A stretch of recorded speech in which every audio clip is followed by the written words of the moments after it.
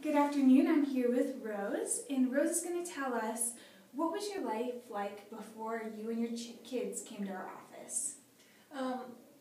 It was, for me personally, I had chronic neck pain and jaw pain. I couldn't eat an apple without hearing a clicking in my jaw, and it was uncomfortable and painful.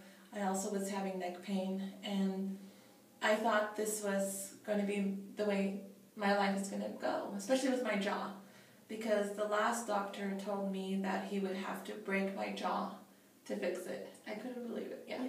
So, and I just thought, well, that's just, I don't want to break my jaw, so I'll have to just be okay with the pain and the discomfort.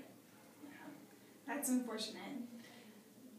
It is. It was scary. Yeah. What is your life like now that you've been with us here at Purpose Driven Chiropractic?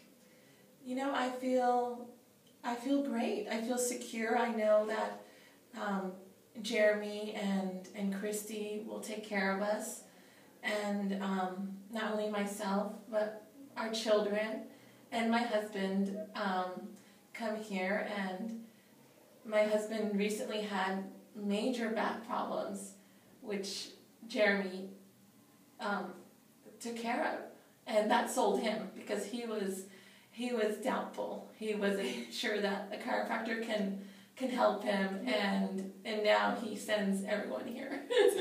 Yes.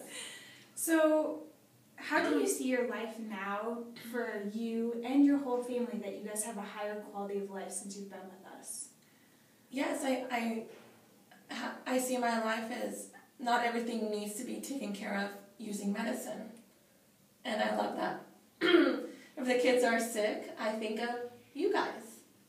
I don't think of, hey, let's go to the doctor and get some, medication. I think, maybe there's an adjustment that needs to be made, and it always helps. Yeah. So it's exciting. It's a healthy, natural way out, instead of,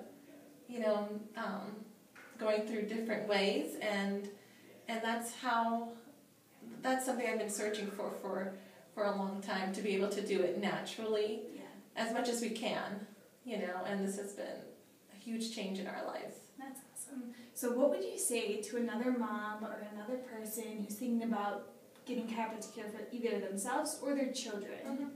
I'd say give it a try. It won't hurt. Just, we all have our own choices and beliefs, but I would say be open about it, and you would be surprised at how much it will help.